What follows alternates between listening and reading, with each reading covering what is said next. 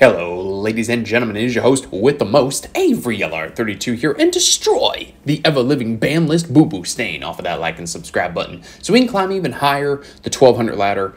Ladies and gentlemen, I wanted to talk about Italian Yu-Gi-Oh's ban list here. It's they call it a do you like FNL prediction like this. I like to think that they're not actually trying to predict what's going to happen on the ban list. This is just their thoughts on it. Because obviously you just look at this list already and it looks like a big old just dog turd in the middle of the floor. Also, I'm not hating on Italian Yu-Gi-Oh! I got nothing against them. I'm just busting their chops for this ban list here. And it gives me something to talk about because honestly, I think everybody and their mama's minds are on the ban list at this point.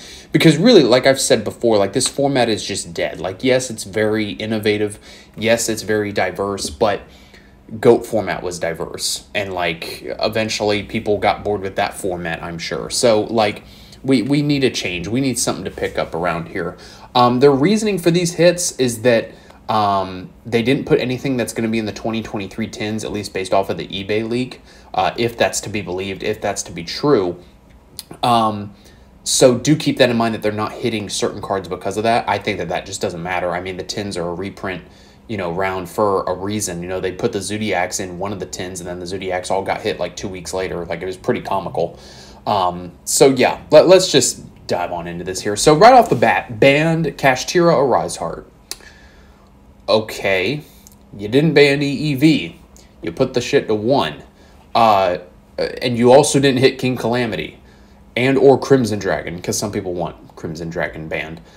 The Arise Heart being banned is fine, but then you also didn't hit Unicorn and Fenrir. And again, I'm not basing what I want to see hit on the ban list just based off of reprints in the tins, because if you want to go off of the reprints of what's going to be in the tins most likely, then if they reprint stuff like Unicorn, Kashtira, Ogre, Fenrir, stuff like that, then like Kashtira is going to go into another format basically at full power, and we know for a fact that that's just not going to happen. It's had way too much representation. Same goes for the Bysteals. I personally believe Magnamut and or Druid Swarm is going to go to 1, and they're probably going to be in the tins. So it's like, I just don't see any of that happening. So just banning Arise Heart, no, we're already off to a really bad start with this list.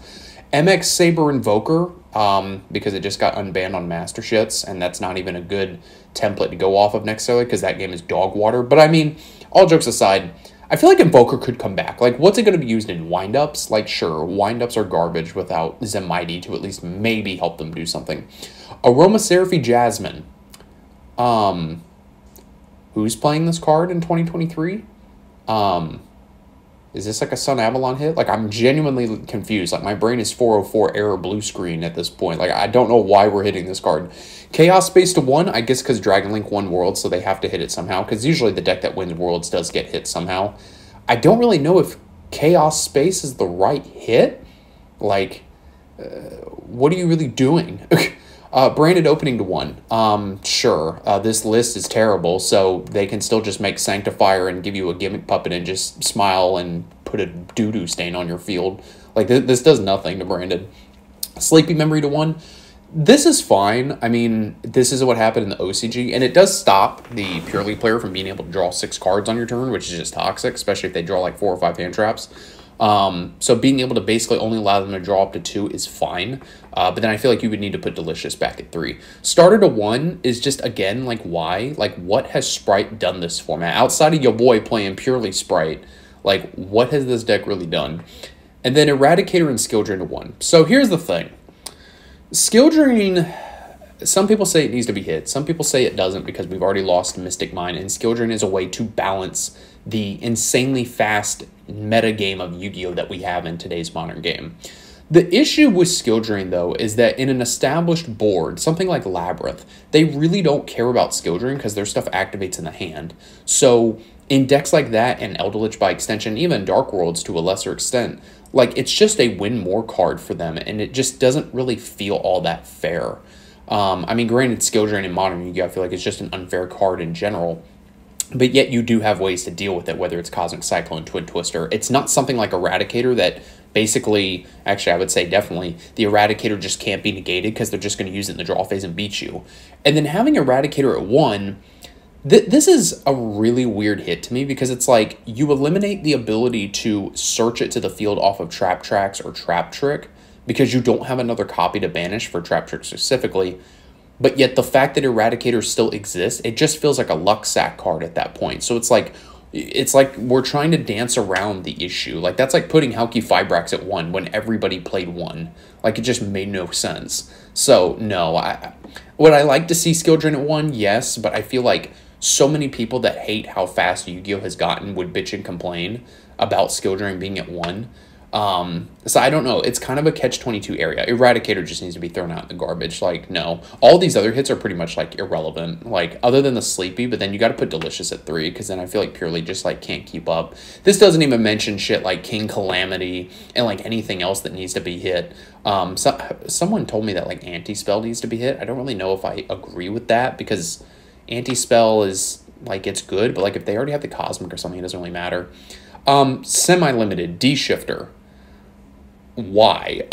Like, this doesn't make any sense. Like, what does hitting Shifter from 3 to 2 really accomplish in, like, this format? Even going into next format, like, people are still going to play Shifter. It just becomes a little bit more sacky because now, like, you have, what would the math work out to? Like, a 5 to 8% chance, less chance of, like, opening with it in a 5-card hand? I don't know.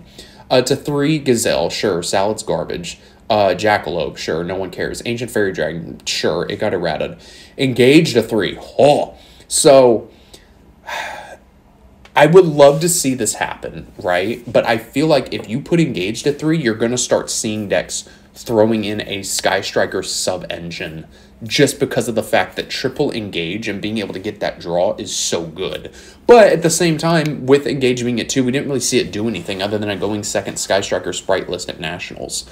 So I feel like overall this would be okay.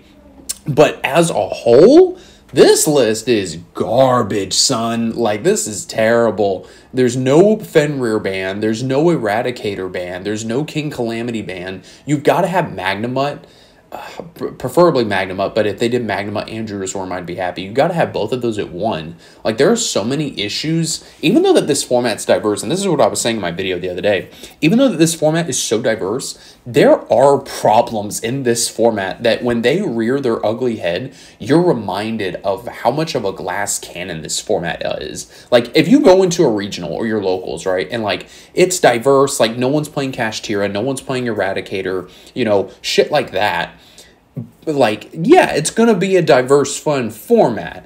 But if you play against stuff like Labyrinth and they hit you with Eradicator, you go against Kashtira and they just vomit on the field, they have up all their interruptions, you're reminded of where, like, this format has gone in terms of, like, from the start to now and how we need a ban list so bad. Like, even Purely, even though it's not necessarily degenerate, the fact that it has so many flex spots in its main deck that, like, they can run 6 books. They can play, like, 15 hand traps if they really wanted to. Like, there's so many different ways to build Purely, which makes it such a good deck. So, I feel like that this ban list, like, if we got something like this, like, you might as well take another 3 or 4 months off from the game because this would be a terrible format. I wouldn't play in this format. I would be taking a break. But, anyway, like I said, no offense to Italian Yu-Gi-Oh! I just wanted to have something to discuss because talking about ban lists is always fun and getting thoughts from the community on it. So, guys, let me know what you think. Thank you so much for watching, and I'll see you in the next video.